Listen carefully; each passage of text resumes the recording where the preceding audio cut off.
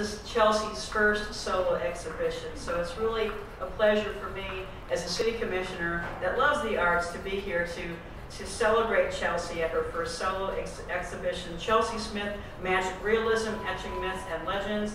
And it's really a coming-of-age event for Chelsea, but I think she's really an old soul. I think she's not giving herself enough credit.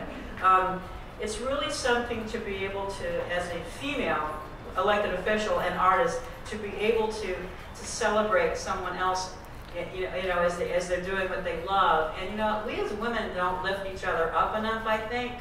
So what I'm going to challenge all the women in the audience to do today is to find someone that you can help or inspire or work with, because it's so rewarding and it's been such a pleasure to work and get to know and do shows with Chelsea Smith. So please, let's have Chelsea come to the stage.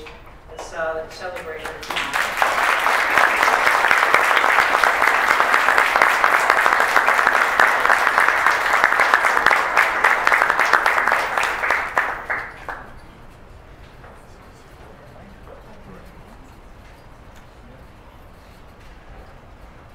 Thank you, everyone.